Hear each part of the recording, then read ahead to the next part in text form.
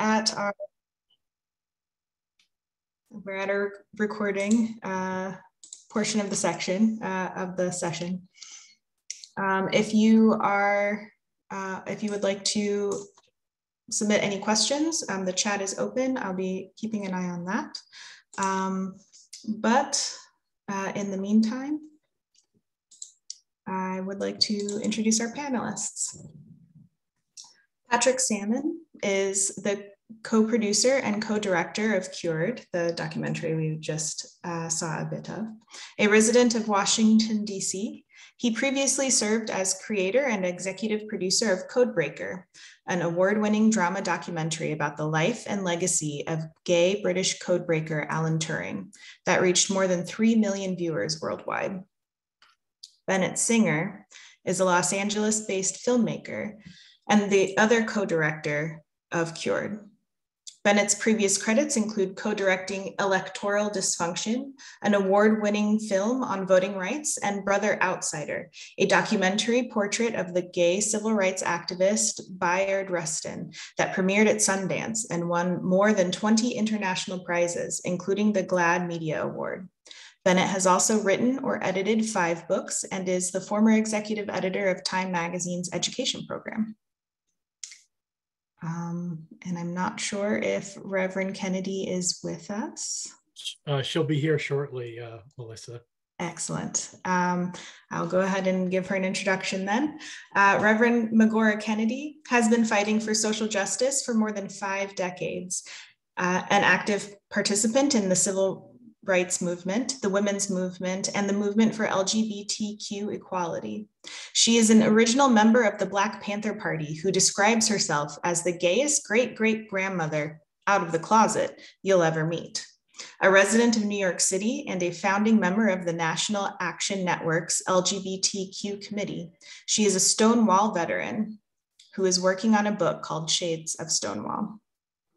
All of you, welcome.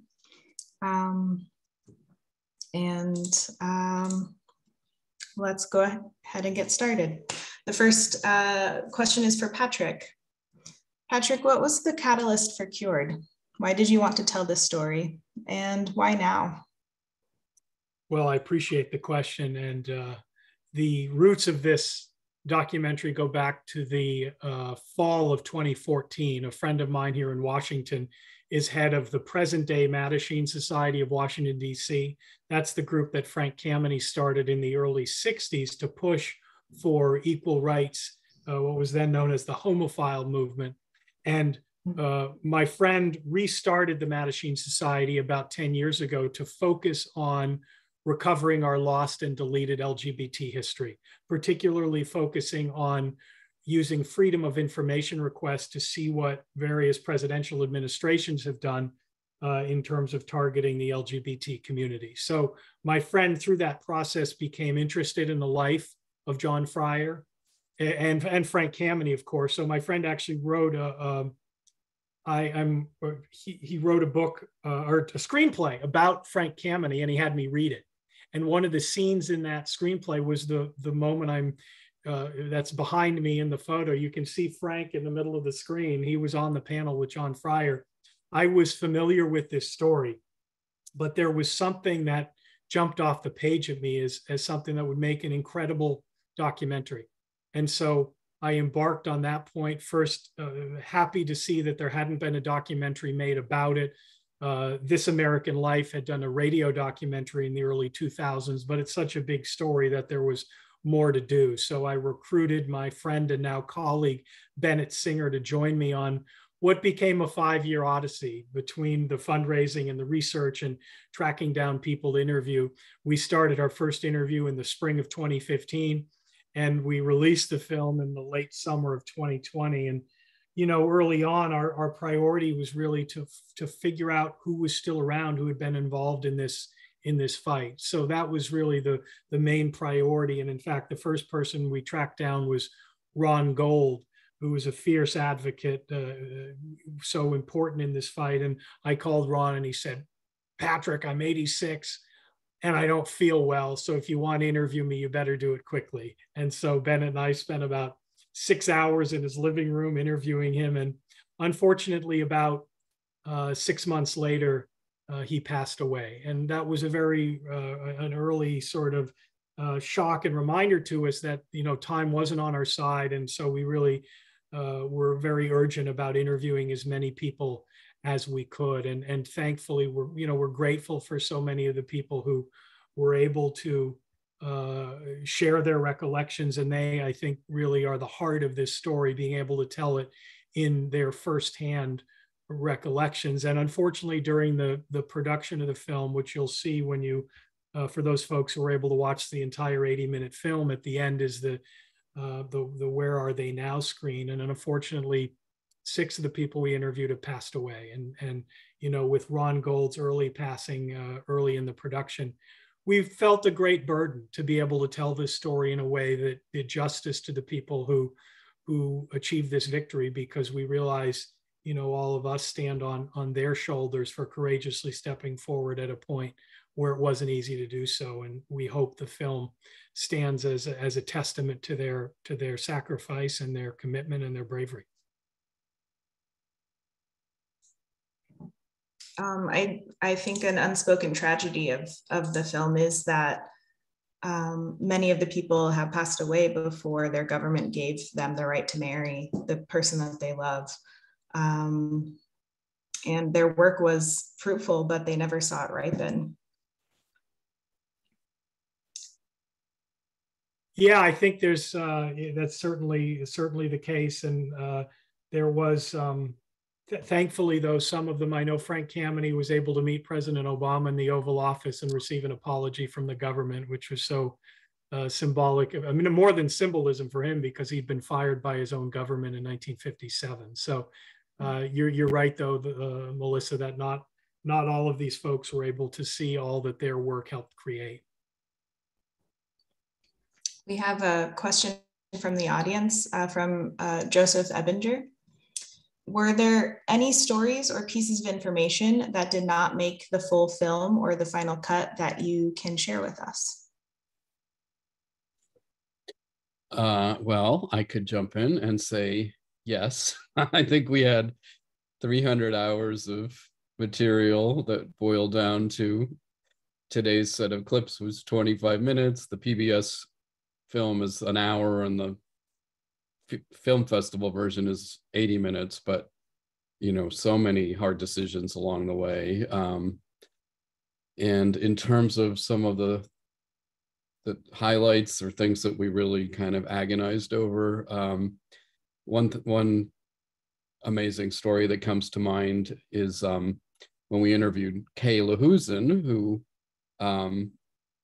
died last year in her 90s, but we did with her. I'm happy to say we were able to show her the film and really get her feedback and her approval and her laughter at all the right moments.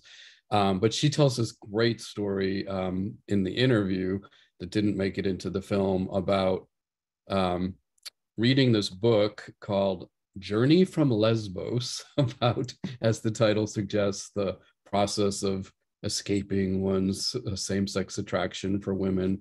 And she was such a renegade, Kay, but she said, she wasn't interested in taking her own journey from Lesbos, but she wanted to meet other women who were kindred spirits and who were lesbians. So she made an appointment to see that psychiatrist who had written this book, Journey from Lesbos, went to his office in New York while she was working in Boston at the Christian Science Monitor, had a chat with him and said, doctor, I read your book. I don't actually want to be cured of my lesbianism, but do you have any sense of how I can meet other women who are like me? And he, to his credit, said, well, there's this group called Daughters of Bilitis, and he pulled out their magazine, their newsletter, the Ladder, gave her a copy, and it was that process that led her to go to that picnic in Rhode Island that we do talk about in the film, where she then met her life partner, Barbara Giddings. But I think that backstory of choosing to see the psychiatrist, getting the tip to and that copy of the Daughters of Bilitis newsletter, and then based on all of that, actually connecting with Barbara Giddings, I think that's such a fantastic backstory, though, as you saw, it took me about 5 minutes to tell it. And that's the reason it didn't make it into the film. But speaking of Barbara Giddings, there's also this fantastic account in a biography of her that before the wave of activism started, this would have been, I guess, 1968. Certainly before 1970, but she actually snuck in undercover to one of the APA annual meetings, posing as a psychiatrist herself, and was sort of sleuthing out the scene to kind of get a sense of what was being said about homosexuality, what was the possibility for infiltrating the meetings, which of course the activists did do so successfully later, starting in 1970 after Stonewall. But I think that scene of her being a detective really and infiltrating while undercover this meeting is another really interesting moment, and such a testament, I think, to her spirit of really coming face to face with the people who would deny her humanity, and really being such an optimistic person too. I think that's another really fundamental point about all of us. She and Kameny and Kay and all of the activists, John Fryer included, had no sense or no knowledge that their efforts would succeed, that they would win this fight. And I think it's such a lesson to take away. They saw an injustice and they decided to stand up and raise their voices and speak out. Whether or not they prevailed, that testimony, that sense of going on the record and making their voices heard was really what was driving them. And I think the fact that they did win was huge, but just not inevitable. And wherever we could, we really wanted to build in that suspense, that sense of how is this going to turn out into the storytelling, into the film. But those are a couple anecdotes among many that I think helped us understand who these storytellers and characters were, and certainly informed our structuring of the film, even though some of the specific details did not make it into the cut.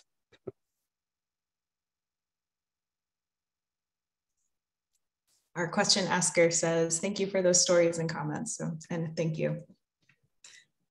Sort of on the same theme, I'm a young queer person, and especially when I was younger, I often lamented that we lost a generation of queer family who might have been my generation's mentors and guides to targeted peer and police brutality, mental institution suicide, and the AIDS epidemic. And I'm wondering if you see this work as preserving and boosting the voices that might otherwise have been lost to the noise, and whether you see this as also preserving your voice.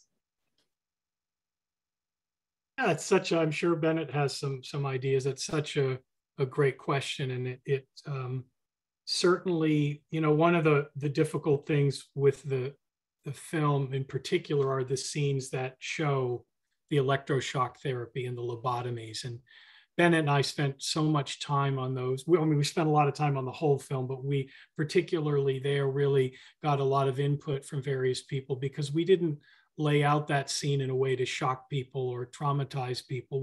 But we felt it was our obligation to show everyone what it was like, what the stakes were. This mental illness label wasn't just words in a book. It had real life implications, not just in terms of the discrimination LGBT people faced because of it, but there was physical threat. There was people being admitted to mental institutions. And so we really felt like we would be doing an injustice to the victims of this if we hadn't shown those really graphic and difficult scenes.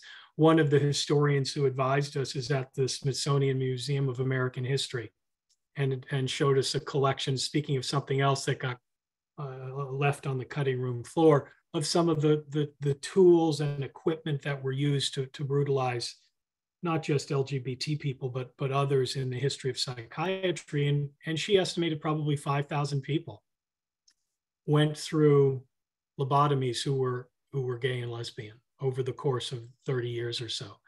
And of course, they're lost to history because it wasn't put in a, their names, they didn't put it in a chart, or even if they did, the chart's gone, and privacy protections and all that in terms of sharing medical records. But the bottom line is, those people are lost to history. And so we hope this story can preserve that suffering, if you will, and really serve as a really a motivation for us to continue the work that needs to be done in honor of those who didn't have the fortune to be born when we were, in terms of having a society that is more accepting. Obviously, more work needs to be done. So I've always very much felt that this film is sort of a memory to those who were brutalized by this classification.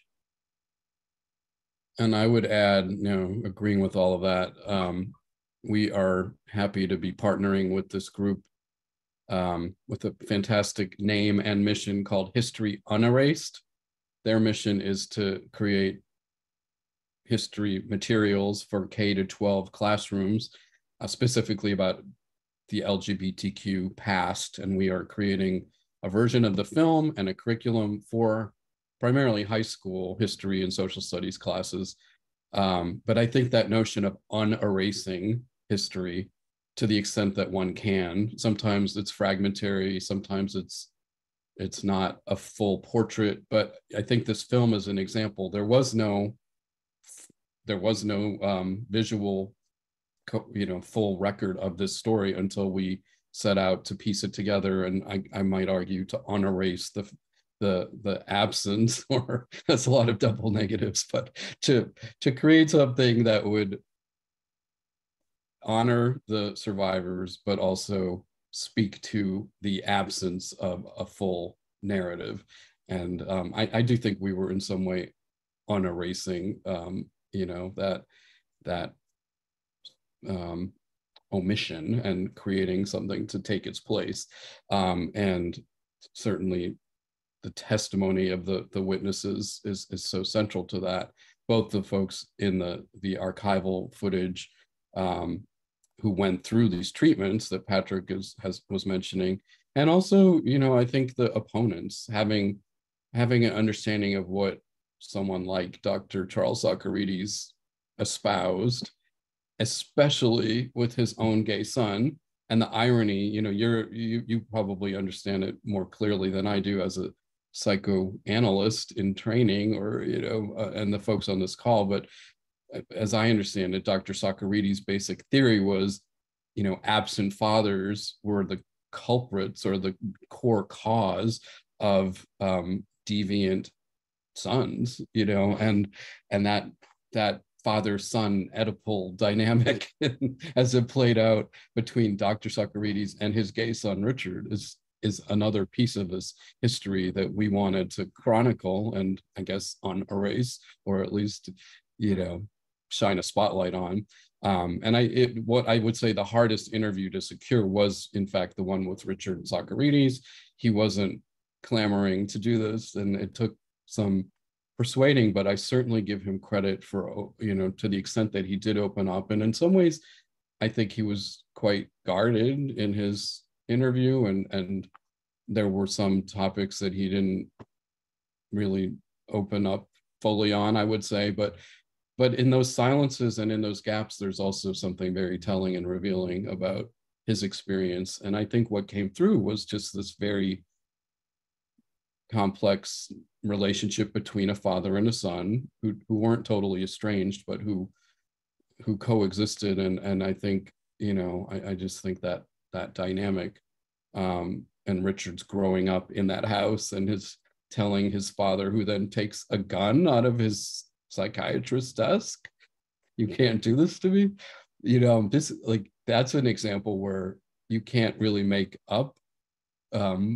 If we were scripting this, like, people would not believe that sort of, characterization. And yet I have every reason to believe that that Richard was was completely, accurate in his recollection. So, and I see that Reverend Kennedy has happily joined us after some technical challenges, but we're thrilled to have her with us. And I think she's connecting to audio, but happy that we're all together now. While we wait for her audio to come online, Bennett, can I ask about the production process? Absolutely. The search for the archival materials, and how long did it take to make the film? Sure, that could be a long odyssey unto itself, but I will say it was a 5-year process. At the heart of it was the research process, the production process, finding storytellers who had, lived this history, and then finding visual material to support that. We had 2 fantastic archival producers who spent years really collectively digging through both sort of some of the traditional repositories of archival footage like CBS News, and then some of the less traditional places like the Historical Society of Pennsylvania, where John Fryer's papers are housed, 217 boxes, if I'm getting that right, of archival material. Patrick and I, before COVID, spent about a week there going through his journals and his papers and his photographs, and found some fantastic material. Okay, it says your microphone is unmuted. Hi, Reverend Kennedy, we can hear you. She's coming soon, I think. I hope. But anyway, in terms of finishing up that piece of it, at the Fryer collection, we not only found photos and journal entries, but also that tape recording of the 1972 speech on May 2nd of 1972, exactly 51 years ago, which was in this little shoebox labeled miscellaneous audio. And apparently even the Historical Society itself didn't realize that they had this treasure in their archive, because it was unlabeled. And I sat there hour after hour listening to these cassettes. And it was such a miraculous discovery, as you can imagine, to have that audio, which nobody seemed to know was there. So what a gift, and what a, to this notion of unerasing what we thought was lost, because people didn't know this recording existed. But through that legwork, and sometimes a lot of archival material is in fact digitized and available online, but this was an example where it wasn't accessible through the website, and we just had to, or we benefited big time from being there in person and going through those cassettes. I'll also say, in terms of our footage discoveries, there were some fantastic discoveries that I think hadn't been seen by anyone in like 50 years. There's a segment from 60 Minutes about the Civil War, as they called it, that was going on as this debate sort of, was being focused on within the world of psychiatry. There was that panel you saw in the clip of the lesbians on the David Susskind show. And I think, that was in fact how we first learned about Reverend Kennedy. And it was because of that we researched her and were able to find a contact number for her, and then connect with her, and then discovered that she had, and there she is, that her story was her childhood, her teenage years were so deeply affected by the DSM diagnosis and that brutal process she went through of deciding between going to the mental institution and getting married. But we're happy to see you, Reverend Kennedy. Welcome. And oh, thank you. I've had my own Zoom hallelujah today. It's wonderful that you're here, and I'm sure people will have questions and reactions. So I will stop talking, and our moderator is with us, Melissa Cole, who's am I right, Melissa? You're a future or in training, attending the Psychoanalytic Institute. And yes, I'm an analyst in training. I also have a private practice, and I'm a statistician. Wonderful. Welcome, Reverend Kennedy. Thank you. Thank you for having me. We're so happy that you're here. One of the Then he say, I made it and muddled on through. tech issues and all, I hear it. May I ask you a question, Reverend Kennedy? Certainly. So Bennett just referenced it, but one of the most electrifying moments in the film came when you confronted David Susskind on national TV. Can you take us back to that moment? What were you feeling? My goodness. And what led up to it? It's almost like it happened yesterday, but anyway, we were all in the studio. Barbara Giddings was listed as Dr. Barbara Giddings. So I always called her Dr. Giddings, but that's the way it was listed for the television show. So anyway, we're sitting waiting, to go in studio. And here come David Susskind. He's sauntering on by. And he looks at us like we're the scum of the earth, you might as well say. So Barbara extended her hand out to David Susskind. When she did that, he looked her up and down, reluctantly shook her hand, and then took a towel and wiped his hands. I was infuriated because, Dr. Giddings, she turned red in the face. And of course, he didn't even bother to speak to me because, racism being what it was in those days ain't too much better today. But anyway, he just looked me up and down and kind of turned up his nose and walked into the studio. When he got there, I said, look, we're going to get him. I don't know how we're going to get him, but we're going to get him. So sure enough, we're in the studio and he's going on and on. How could a woman love another woman when all these men and what?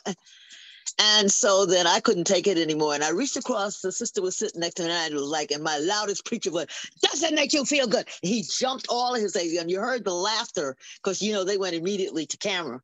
And, commercial, but you heard all the laughing in the background. He was fuddled. All his papers had fell on the floor. He's trying to gather up things, and we're up there laughing our behinds off. We got him. So when he came back, I said, see, I told you we was going to get him. I didn't know how, but we got him. Thank you so much for that. Patrick, may I send a question your way? Sure.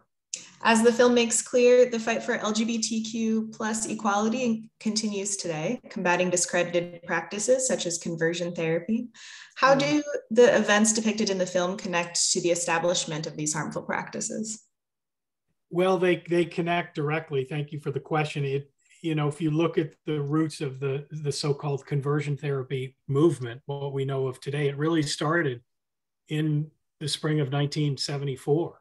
And I think it was when people like Socarides and Bieber and others who were trying to cure us realized that they were no longer going to be able to stand behind what was in the DSM. And so that was really the start of this conversion therapy movement, Love in Action, eventually Exodus International.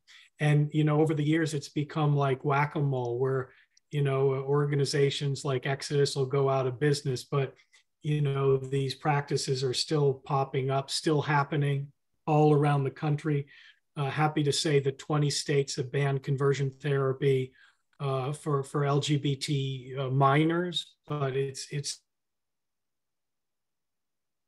even in those states where it's banned, many of the to change us happen in faith communities where the so-called counseling has nothing to do with a mental health rubric, but it's the same kind of devastating effects in terms of the damage that conversion therapy causes to those who are forced to endure it. So I think, we've been humbled that we've been able to partner with some of the organizations that are working to end conversion therapy, like the Trevor Project and Born Perfect, using our film as part of their efforts to educate people and lawmakers and policymakers around the country about this history.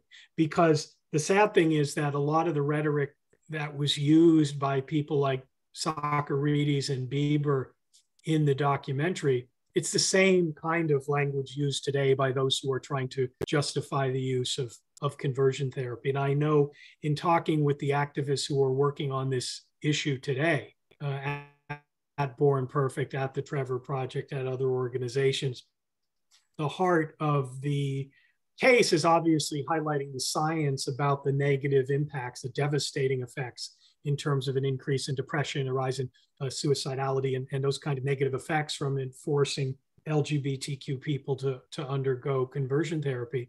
But at the heart of their conversations with policymakers are the personal stories, the stories of lived experience who people have endured and what that has done to them. So I think those two methods, if you will, can help continue to make progress on this difficult issue that unfortunately hasn't gone away in terms of the efforts to, quote, change us. Thank you for that. This question from Lisa Toy follows, I think, on the heels of what you were just saying very closely. She asks, in light of the great achievements profiled in the film, how do the filmmakers view the new increasingly mainstream Republican view of queerness as something to be suppressed and, in the case of transness, eradicated?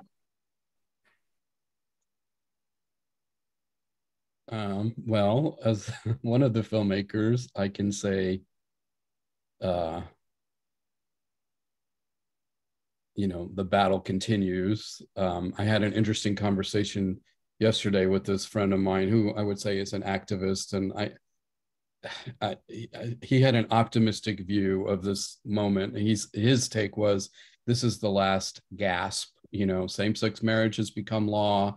The movement has really achieved revolutionary progress, and we're at like this close to culmination of that arc.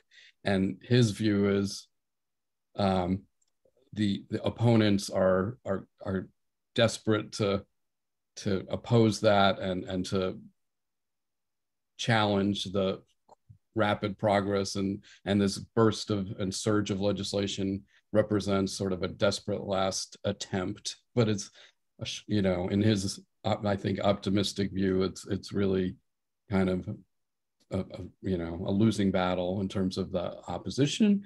So that gave me something to think about. It's certainly a surge. You know, I was just reading that 55 bills in 2023 alone have been passed targeting trans folks in 18 states. So that is not a fringe. That is really major. And it's, I think what's at stake are our lives and our existence and our ability to be open and visible and to maintain that progress and that revolutionary, you know, openness that we have achieved, including in schools. You know, when I think about my own experience as a high school kid in the 1980s, which wasn't that long ago, but there was such a wall of silence around anything queer. You know, certainly no out teachers, no GSAs, no support groups. It was this really brutal isolation for gay kids, LGBT kids, and I think that has shifted radically. But when you look at a piece of legislation like the Don't Say Gay legislation, which was just expanded to cover not only students up to 3rd grade, which was the original group and the original, you know, protected group, now it's covering up to 12th grade.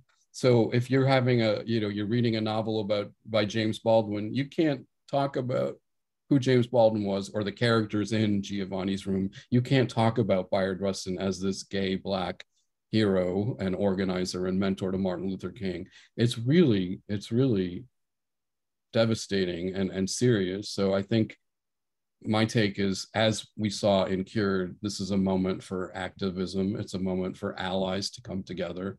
There's such a benefit, I think, to be found in coming together and raising our voices collectively and thinking about the broader issues. And I do think, we're talking about the ability to teach about racial justice and civil rights and Black history. So there's such a natural alliance right there.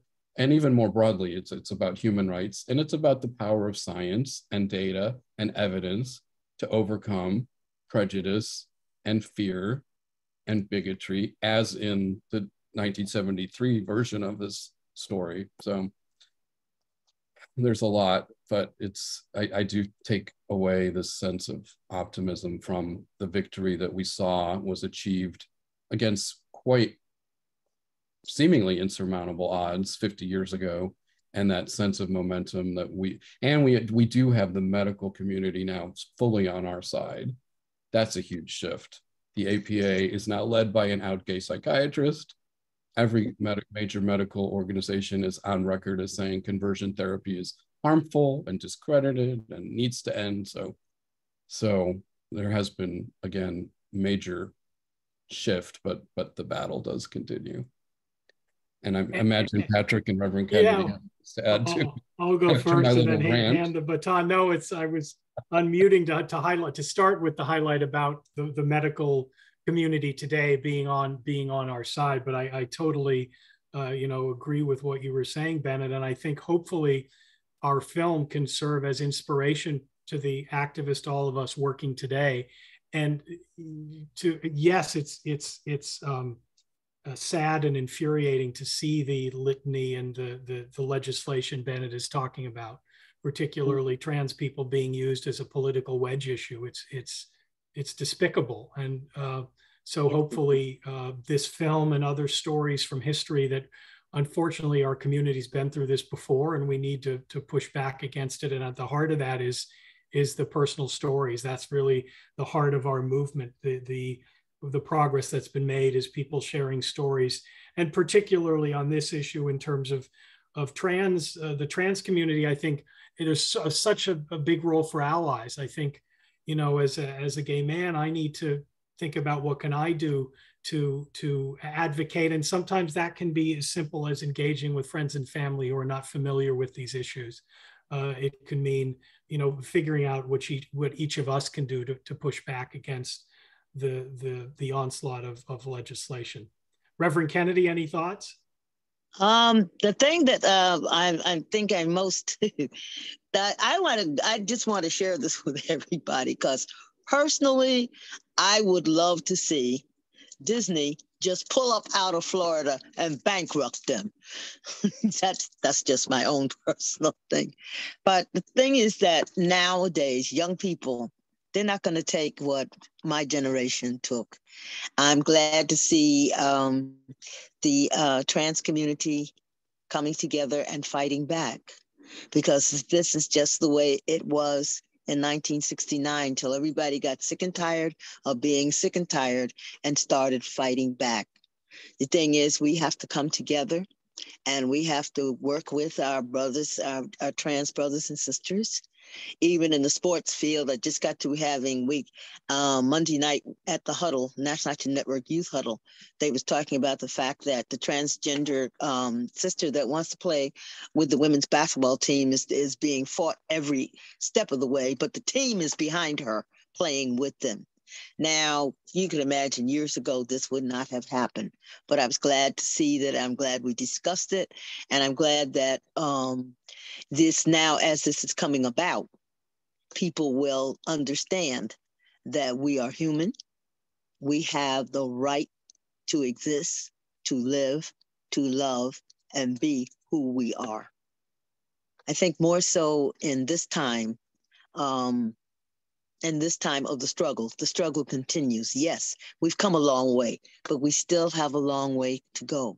And we have to gather together with our allies and all of those that are with us. And then if it means it almost means well, I was going to, at one point I said knocking on doors, but no, after what happened to that young man, no, don't knock on doors, but have forums like this and have the films available and talking to people whenever and wherever we can. Oh, yes, there will be a change. May not be alive to see, I may not be here to see it, but I thoroughly believe, I'm optimistic enough to believe that my children, my great-grandchildren, and my great-great-grandchildren will not have to live and go through this kind of thing. I think it is a last gasp, and everybody is desperate to get their point across. And, getting rid of people like Clarence Thomas and Marjorie Taylor Greene and getting them folks and DeSantos girls like that. It's a last gasp, but I believe that we are on a victorious path. We will be victorious. We will win this. Thank you. Thank you for that. And hey, listen, I'm going to be 85 in September, and I thoroughly believe that we got to keep it going, you know, and you young folks, we started it, us elders started it, you young folks got to carry it on. Mission accepted. And Dale and Christopher say, right on, Reverend Kennedy. Thank you. The struggle continues. So we do have just a couple of minutes left, but there are a few audience questions. I'm going to check in with the panelists and see if we're okay to stay on just a little bit longer. Excellent. Sure. So the first question is from Esther Swimwright. Your documentary focuses on psychiatry, the discipline behind the DSM. As a psychoanalyst, I'm curious why it took psychoanalysts until 1991 to make a clear change. Is there anything that you came across that addresses that divide between the two disciplines? Well, I've done a bit of reading on that. It's such a good question. And my understanding in chatting with one of our advisors, Dr. Jack Drescher, who's a prominent gay psychiatrist, was in 1991, what happened was there was this threat of an anti-discrimination lawsuit. And it was that threat of legal action that resulted in the opening up of training for lesbian and gay psychoanalysts. I think it was that legal threat. The lawsuit apparently didn't materialize, but the threat of the lawsuit was what persuaded the psychoanalysts at the time to open up their training to openly gay and lesbian doctors. And on the postscript to that was in 2019, the American Psychoanalytic Association officially and formally apologized for previously treating homosexuality as a mental disorder. So there was that official shift a couple years ago, 2019, but a rather unprecedented one, or at least unusual for an institution in the medical world to officially apologize. But they did issue this very, I think, strong statement recognizing their role in causing discrimination and causing trauma. And part of that statement was saying, we are sorry, the president of the APSA said. So I think that ties into what we're saying about progress, and took a long time, but it means a lot, I think. And you all, again, as psychoanalysts, can help me understand it, but to have the psychoanalytic elders and institutions, officially on record as apologizing for their previous views and for stating that homosexuality is indeed not a mental disorder, I think is major. That apology, I personally, is so important. So thank you for pointing that out. From Tiger Latham, had Dr. Fryer been alive during the production of your documentary, what would you have wanted to ask him? Well, we've done about 200 events, and Tiger, congrats for asking something we've never been asked. That's really good. Well done. And it was good it was in the chat, because it gave me time to think about it. But it's we tried to get hold of an audio. We were thrilled to get the recording of the speech, which we heard about there. And I mentioned this, Dr. Fryer died in 2003. And the year before, I mentioned that NPR had done a radio documentary, and there was a long interview with him, and we weren't able to get the full interview. So we just have clips from him in a short clip from that interview. But I would be interested to know whether the people in Dallas knew him. Like, when he showed up to the next panel, certainly I wonder if it was noticed, because you get a sense from the photos and some of the pictures in the film. He was John was a big man. He was tall and big, and so he I don't know how good the disguise was. I mean, it looks great, but I'm saying those who knew and worked with him, whether they would have known it was him. That's one question I would have for him. And the second one is, what was his reaction when the DSM was officially changed? One of the other things we looked through in Philadelphia at the Historical Society of Pennsylvania in the collection of Friar's papers were all these diary entries that he had made over 50 years.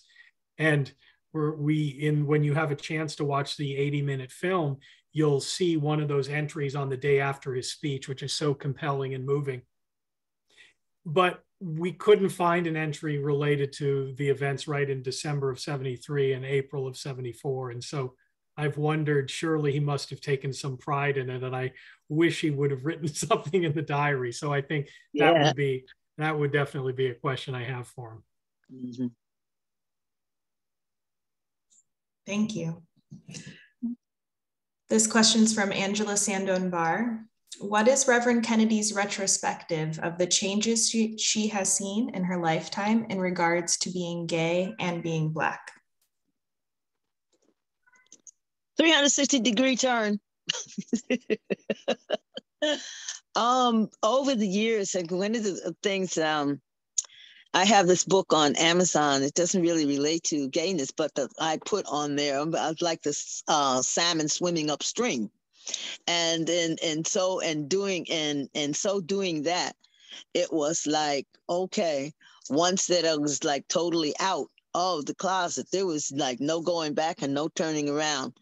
It was like I always had, and like a couple of times when we were marching, I would say forward ever, backwards never. So that's the way I felt then, and this is the way I feel today. Forward ever, backwards never. And I'm so glad to see the acceptance. And one thing I'm going to throw in here, because I was surprised by it, but the United States of America Religious Archives created an LGBTQ section. And in so doing, they named Reverend Troy D. Perry, who started Metropolitan Community Church. They named the late Archbishop Carl Bean, who started Unity Fellowship Churches. And now I am the living example in this archive as a Stonewall veteran and also as a minister. So that was surprising and it was humbling, but however, I really feel that so much has changed. And, as different churches are kind of open to gay people, we still do have Metropolitan Community Churches. We still have Unity Fellowship Churches in the United States and around the world.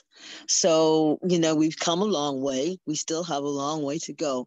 But I think tolerance is one of the things that's happening, and recognizing that the fact that homosexuality is no longer declared a mental illness or a disease, and it's giving people a chance to really see what gay people look like.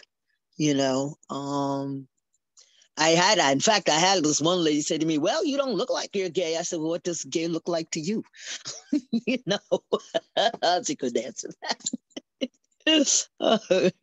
So yeah, and one of the things, like I always get to people to understand that unfortunately, when you look at the quote unquote Bible, especially King James Version of the Bible, a lot of the hatred and a lot of the things does it toward slavery and does it toward homosexuality, this all came out of the Bible. Like, for instance, the science shows that Sodom and Gomorrah was not destroyed because of homosexuality, but it was destroyed because of a volcanic eruption, And to another point, there's the story of Naomi and Ruth. That's a love story. There's the story of David and Jonathan. That's a love story. So, I always tell people, people have selective memory or selective scripture that they want to use. However, the Bible is a statement of truth that's not always truly stated. So when people look at those, particular things, then they want to get selective memory. My answer is God is love, and love is for everyone, gay, straight, white, black, blue, or green. Amen. Amen. Go right there. One last question for all of you. Thank you so much. What do you hope we as viewers will take away from this film? Well, I'll chime in first, and thank you for the great discussion and all the wonderful questions. You know, Bennett and Reverend Kennedy are probably tired of hearing me say this, but one of the themes that I really find meaningful in the film is the interplay of insiders and outsiders. That you had people storming into APA conferences and taking over microphones, but you also had people maneuvering behind the scenes to figure out the bureaucracy of the APA, figuring out what it would take to get the classification changed. And if you look at the history of our movement and the history of most social change movements, there's been that interplay where you need both. In this fight, it wasn't enough to have people storming the microphones if you didn't know how to translate that energy into changing the classification. Similarly, without that outside pressure, it wouldn't have been enough just to have people maneuvering from inside the organization. And so in thinking about the work that still needs to be done, in talking about earlier the attack on the trans community in particular, or fighting back against the Don't Say Gay bill, I think remembering that equation where you need outside pressure, but you also need inside, I guess, activism, for lack of a better word, strategic decisions about how you actually go about changing laws and policies. And I can jump in and we'll give Reverend Kennedy the last word. But for me, one of the lessons and one of my favorite scenes in the film is about dialogue and listening. I think that process of, you know, what makes a good ally, maybe my top answer would be like sometimes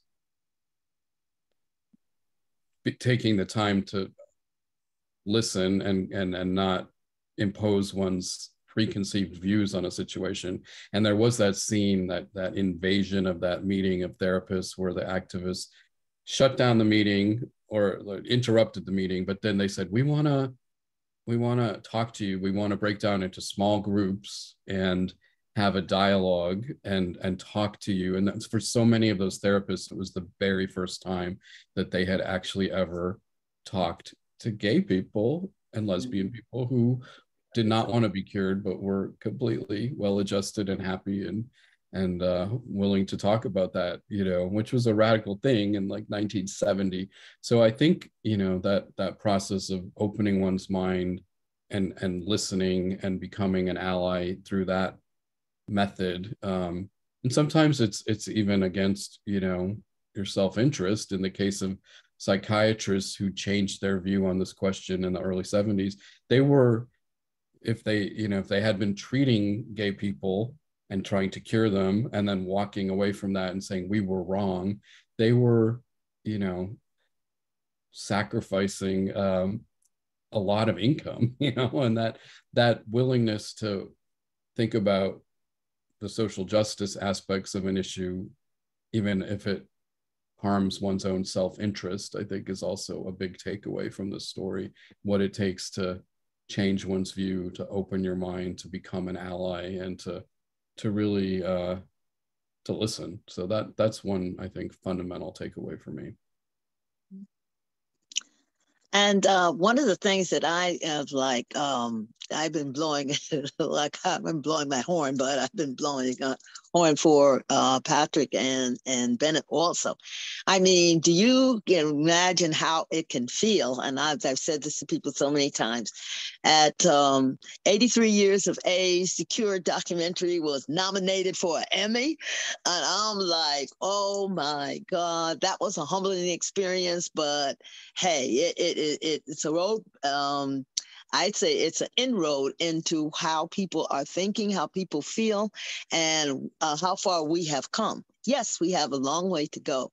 But the fact that we got Emmy nominated, I think, is something that we as a team should be so very, very happy about, because it's an inroad. I've shared this little bit with you in National Action Network convention that just came off. We had 8,000 people at that convention. out of that 8,000 people, I ran into at least 10 or 20 people who had seen the CURED documentary, and I told them we got nominated for an Emmy. So, it was like, yay! And I'm happy about that, because what that means is we've made inroads. We can talk to people. People can see us. They know that we are human, and parents don't need to think that they've done something wrong or something's wrong with their kids, because the kids is all of a sudden identifying with who they are. They're non-binary. They're not going to be put into a box. Back in the day, it was either or, butcher, femme, or whatever, and here I was like in the middle saying, I am neither, just a woman that loves women. So coming from that to this time to the future, I think our future is very, very bright. I think that hopefully people take from the film to realize that we are human.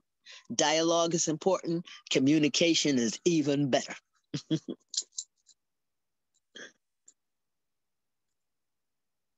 Thank you so much, everyone, for joining us. Thank you especially to our panelists, Patrick Sammon, Bennett Singer, and Reverend Kennedy. You all should... one more little thing can I throw in there? A lot of times people ask about the crown. I received this crown. If you can see back there on the wall, there's a flag that says Stonewall 25.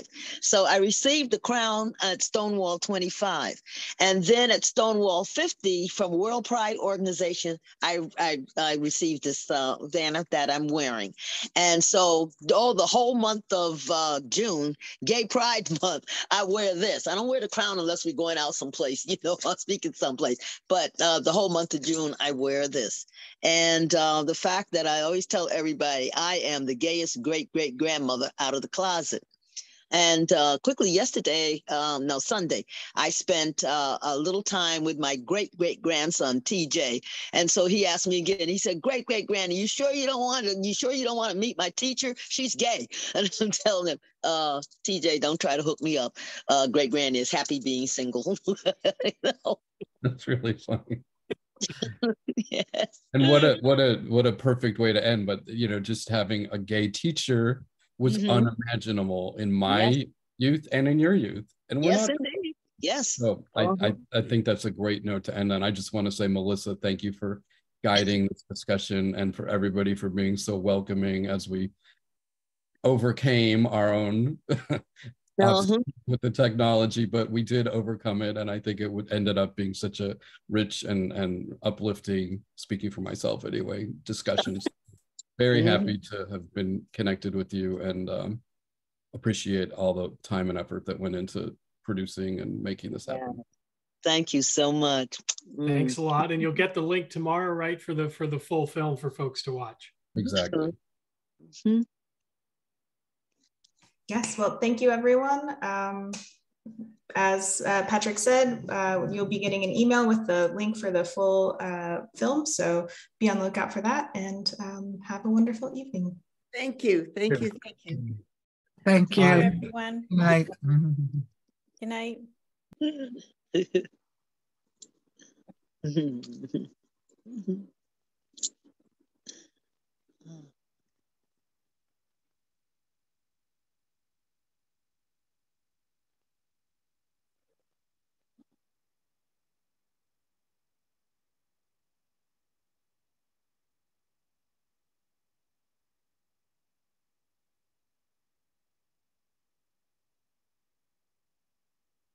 Well done, Melissa. Thank you so much. You did a great job. Thank you. You really did. It does look like several people have been asking about whether the recording will be shared. Yeah, I think we'll have to edit the recording though. They want to make sure that we edit